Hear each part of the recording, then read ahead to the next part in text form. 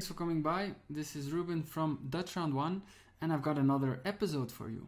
Today we will be speaking about the possessive pronouns in Dutch, de bezittelijke voornaamwoorden. What will we do? First of all, I'll explain what a possessive pronoun is.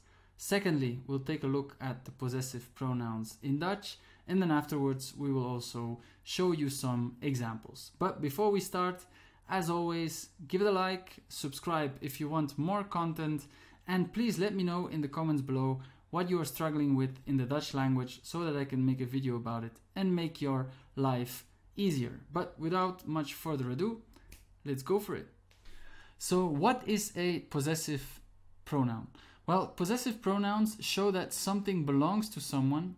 For instance, in English that would be my, your, his, and her, etc. So in Dutch that would be mijn, jouw, zijn, haar, and so on. But let's get a little bit more specific and I'll show you the different possessive pronouns we have in Dutch. Okay, so I'll just quickly place myself over there so it's a little bit clearer for you guys. So de bezettelijke voornaamwoorden in het Nederlands. That is the title. What does that mean? The possessive pronouns in Dutch. Now on the left side you see Nederlands, that of course means Dutch, and on the other side, on the right side, you see English.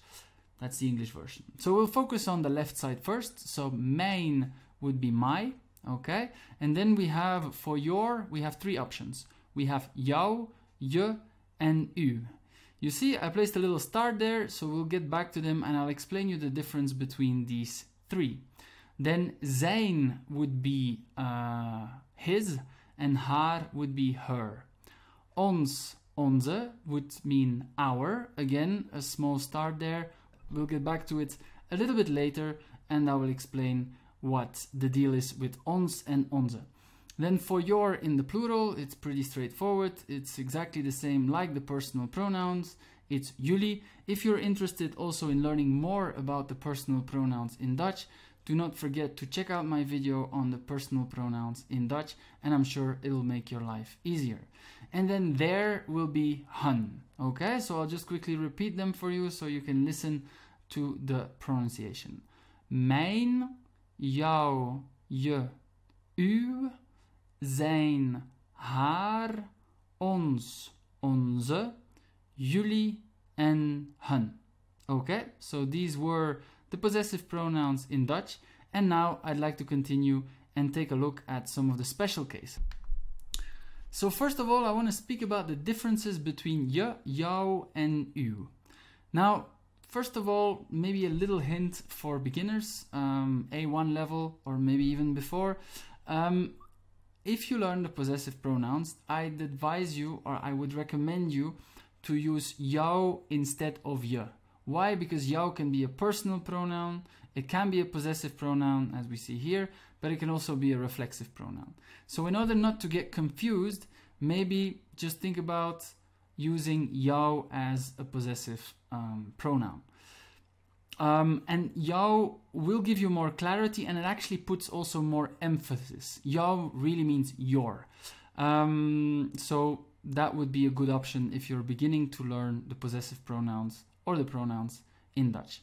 And then basically what would be the difference between je and jouw and u? Well, that would be formal and informal. What is the difference between informal and formal? Well, an informal tone you would have when you speak to your friends, for instance, when you speak to people who you're very familiar with, who you know, and so on. That would be informal. And then formal would be when you speak to people you don't know, people who are older, people who have an important function in society, and so on. Again, as I said in my lesson for the personal pronouns, Belgium tends to be a little bit more formal than the Netherlands. In the Netherlands, you'll be able to use je and jouw faster than in Belgium. In Belgium, sometimes when we don't know the person, we stick to u for a while until the person becomes more familiar, and then we change the tone. So now we'll be speaking about the differences between ons and onze. There's actually only one difference. It all depends on the article. If you want to put a possessive pronoun in front of a noun which goes by the article de, you will use onze. For instance, telefoon, you say in Dutch de telefoon. So you want to say our phone, our telephone would be onze telefoon. If you want to put a possessive pronoun in front of a noun which goes by the article het, for instance, huis, house, in Dutch we say het huis, then you will say ons huis. So that's it. If the word goes with the article de, you will say onze. If the word goes with the article het, you will say ons. Okay, let's take a look at some examples.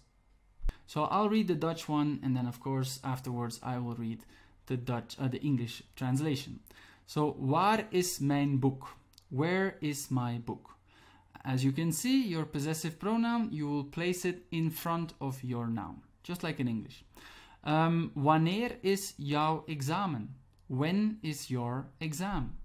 Wat is uw naam? What is your name? As you can see, in the English translation, there is no difference between formal and informal.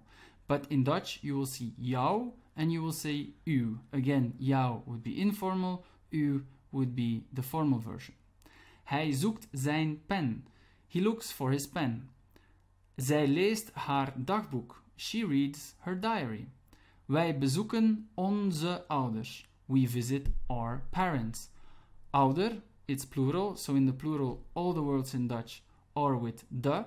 So if it's with the article de, then we will say onze, as you can see in the example there. Wie is jullie leraar? Who is your teacher? Plural. And dit is hun school. This is their school. So these were the examples. So very important, you place your possessive pronoun in front of the noun, just like in English. All right? And basically that was it. A short lesson for today, possessive pronouns. I hope it was useful to you. Thanks again for watching. And please do not forget to subscribe, to like, and also please send me some of your comments so I can make some PowerPoint presentations and some videos to make your life easier in Dutch. So, as always, for me, again, thanks a lot. Keep it 100. Catch you on the flip side.